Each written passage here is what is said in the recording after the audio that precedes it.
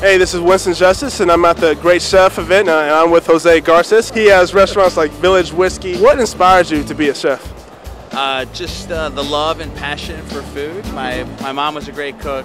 She was very inspirational, open early on, and yeah, I guess I had to pay some bills too, so I had to figure that out. What are some of your biggest accomplishments as a chef?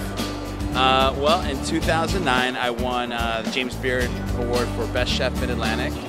And last year I became the latest Iron Chef on the Food Network. Is there a country or a culture that inspires your cooking style? Yeah, I've been inspired for many years from different Latin cultures, in particular South American countries like Ecuador and Peru. I also take inspiration from the Caribbean, Cuba, Mexico, all Latin countries, but lately I've been into this great country, which is right here, the US of A. And I'm looking to grab inspiration from here because I think there's a lot of it here. That story just needs to be told a little bit.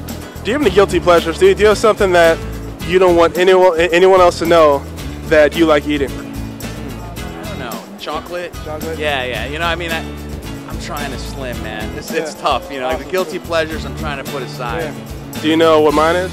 What is it? Village Whiskey Burgers. Oh, yes. Every week. Good one. Awesome, man. Thanks. Thanks again. Nice talking to you, all right?